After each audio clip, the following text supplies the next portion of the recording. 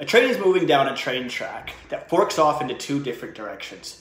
In one direction, there's 5 people. In the other direction, there's 1 person. Now, given the current trajectory of the train, if nothing changes, it'll move in the direction of those 5 people, killing them.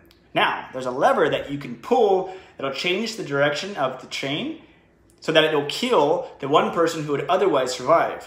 Could you pull that lever? Here's an answer for you. Yes, I could easily pull that lever.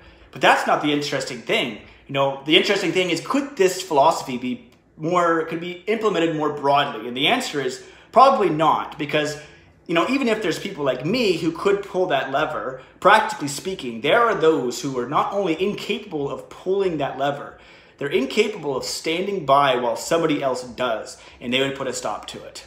All right, that's it for this one. Take care.